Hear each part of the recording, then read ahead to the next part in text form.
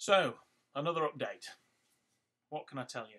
Well, basically, I can tell you that I should have flown out to San Francisco yesterday, but I've had a bit of a spasm in my neck. So, this is something new, more ailments. I'm afraid I'm getting a bit too old for this game, I think. So, I'm on various painkillers, these and these.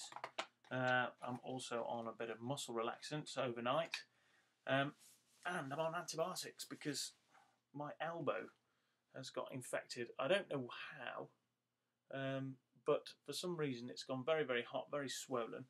And I don't know what that's from. Maybe a thorn or something along those lines. And it's typical. It was really weird going to the doctor and saying, having a role reversal, and he'd say, well, what happened? And I couldn't tell him really. And that reminded me so much of when we look at dogs and cats that come in and with swollen joints and puffy sort of limbs and this sort of thing. You say, well, what happened? And the owner has no idea, and the animal certainly can't tell you. So I thought that was a bit unusual.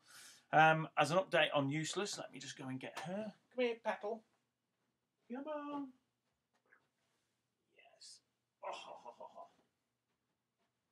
I've had quite a few emails and comments and things like that via the feedback form, just to say what people were feeling about Useless's condition and how sorry they were that she was not feeling too great. But she has made quite an improvement. She's breathing a lot better.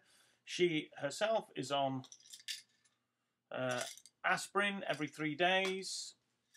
She's on some frusemide, which is a diuretic to take the fluid off her chest, and she's also on some heart medication every day as well. Couple that with her known sort of diabetic problem as well. She's on injections twice a day, and you're doing very well.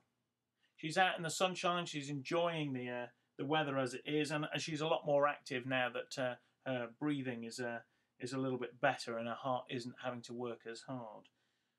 She's obviously a geriatric. She's now 14 years old, and I'm afraid that she won't last forever. But at the moment, the most important thing is that she's happy and that she's comfortable.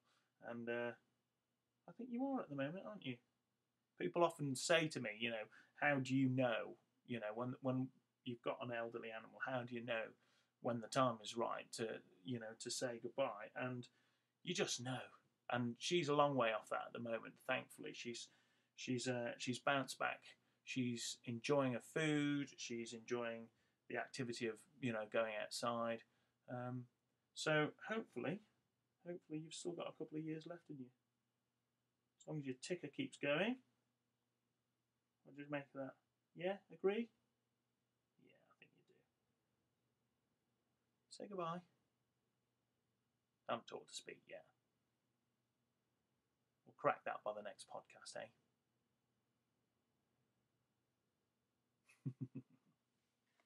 She likes the mouse, though. There we go. Till next time.